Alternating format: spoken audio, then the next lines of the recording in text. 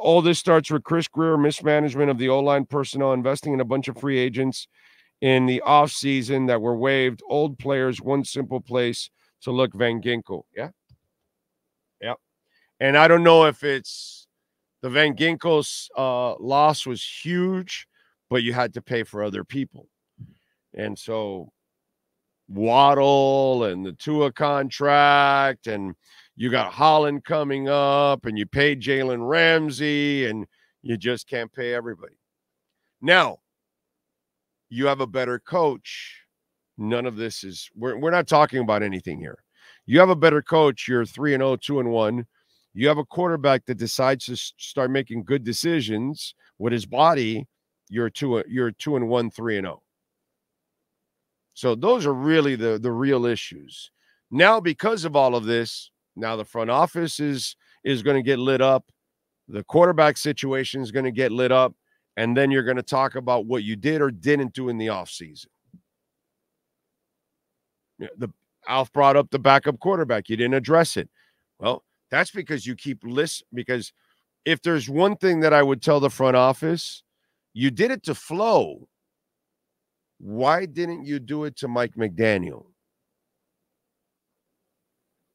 Now you're all going, what are you talking about? Flo didn't want Tua, but the three guys wanted Tua. So the three guys told Flo, no, we want Tua.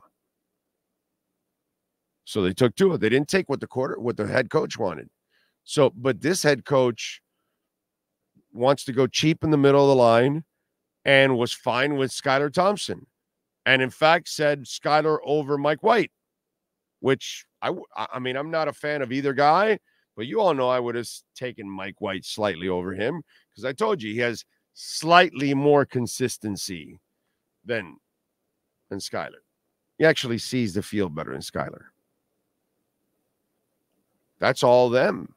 But now I also have to tell the front office, guys, you have to put your foot down at times because this falls on you now.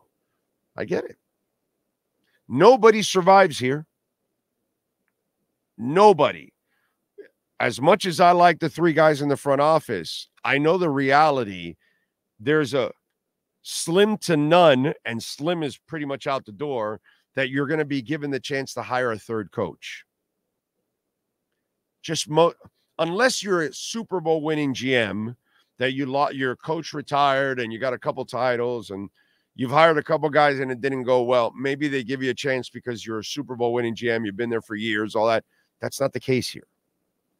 So in most cases, they're not going to allow a GM to hire three coaches. I'm just being objective here. So this is going to explode everything and anything.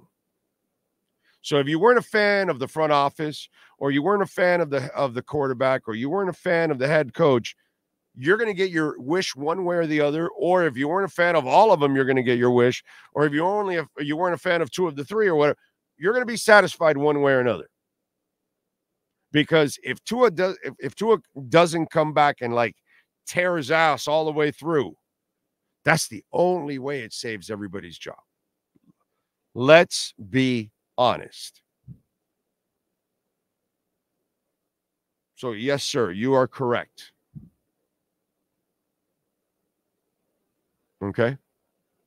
Unlike some of the craziness here of bench Tua and Indian burial grounds and other silly things that you guys are coming up with, you are correct. Everybody's going to get burned here, dude, if this thing isn't turned around.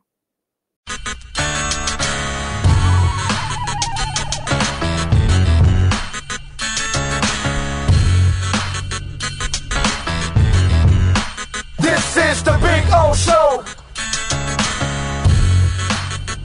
This is the Big O Show.